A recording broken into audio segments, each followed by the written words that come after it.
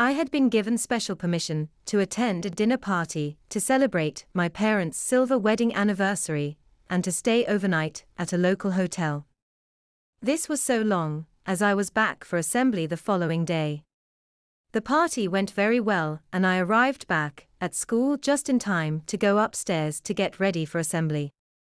As I undressed, I suddenly remembered all my school knickers were in the laundry, as I had forgotten to collect them before going to the party.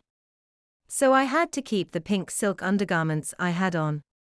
I was not unduly worried, as there had been a uniform inspection on Wednesday, and to have once again 2 days later was unheard of. Assembly went well and all notices were read out.